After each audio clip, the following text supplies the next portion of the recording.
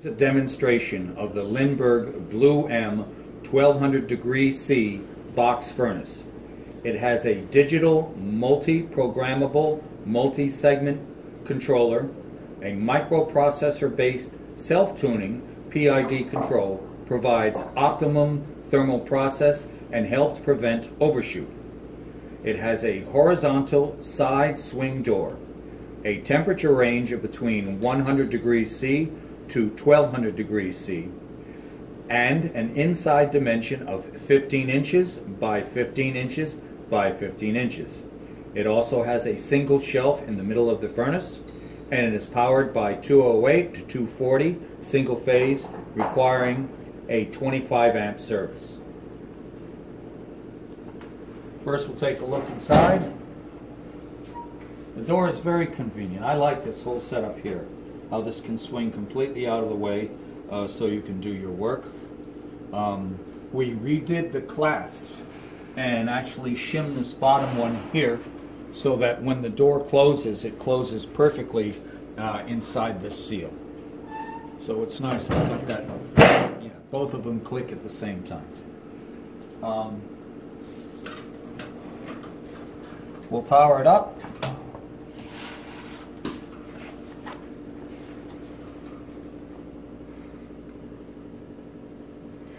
Now, this has several different modes that are normally used. But the very first thing you should remember is that when you first start this up, if this light does not go on, which is your interlock system, then all you have to do is push mode, and you'll see lock on, and just hit set, and you're good to go. Now, one other thing, that also acts as the door interlock.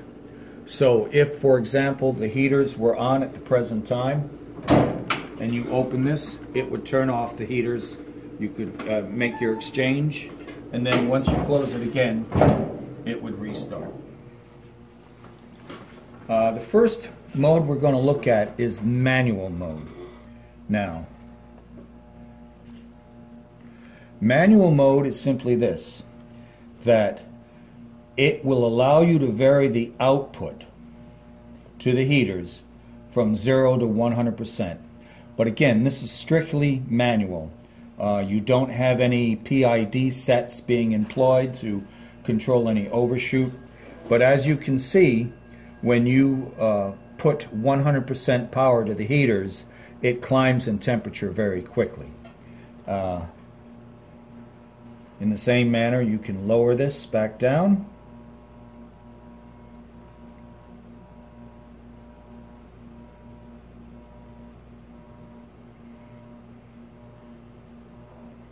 And we'll just bring this back down to 0.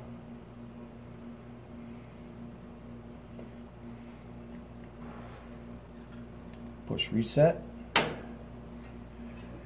Now remember, now the heaters will not run. We're going to change modes. So we'll push our mode, we'll put our lock on, but we still have our manual on. So just push mode again and set. Okay. Now we're in local and automatic. The other mode of operation is running a program. All these programs are pretty easy to understand step by step in the book. What I normally like to do is I take the very first sample program and I go through it step by step. Sometimes they say events with some of these programmable logic controllers. Sometimes they say segments. In the case of this controller here, segments are well explained. It's basically the different steps of how you want things to heat up, soak, and cool down again. But it's pretty easy to understand. I decided to run this first program. If you push the program button here, this program here, and if we run that, there. That's right, I believe, yes, we start off at 25 degrees C, and this will continue to ramp up until we get to 125. But it ramps up at a certain rate that you put in, which in this case was 30 minutes. So it'll actually take 30 minutes to come up to the set point. That's running a program. Again, these programs, here, I'll hit reset here, you can edit anything in these programs. If you hold the set key down for more than 3 seconds, it allows you into the programming menu, which allows you to step through different things such as the setting up the password and other parameters. Alarm set points where the alarm will signal when you get to a certain temperature. The last mode of operation I want to show you is probably the most popular, is single set point. Now, when you're in local, it pretty much defaults to the single set point. And that just simply allows you to raise or lower the set point. Now, this furnace is rated for 1200 degrees C, so I think we'll just run this all the way up and we'll see how well it controlled. I did this yesterday, and it went right up to 1200 degrees and overshot maybe 10 degrees, and within a couple minutes it just sat there and went back and forth around 1200. It was very, very reliable.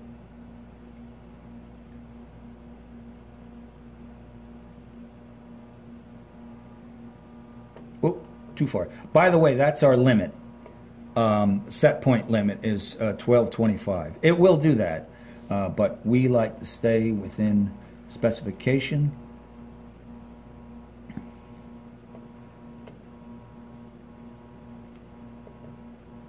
Hold on, we're almost there.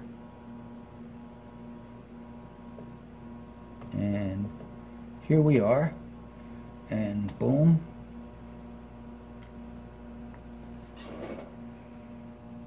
Okay, here we go. Okay, we'll come back in a little while and see how we're doing, and once we get up to maximum temperature. Okay, we're a little bit over halfway there. We're at 670 degrees. It's way too hot to open it up at 1200 degrees, but we'll just take a peek inside now. And as you can see, actually there's 1, 2, 3, 4, 5, 6, 7, 8. 8 banks of heaters, and they're all lit up. And we'll put this back in. The interlock is made, and it'll continue to heat up. Then we'll come back in a little while and see how we're doing. Okay, we're back now, and we are up to maximum temperature. It's controlling presently. It'll go up and down, plus or minus maybe 4 to 5%, something like that. And another nice feature service-wise is behind here, there is a plate. I like this especially, that you can remove and have access to the thermocouple itself. So the actual thermocouple measuring the temperature that goes into the furnace is right here. And if you want to check that, of course this goes down to the controller and the display. But you can also hook up one of a variety of portable temperature probes. We have these made here by TGAM. Omega makes some very convenient ones.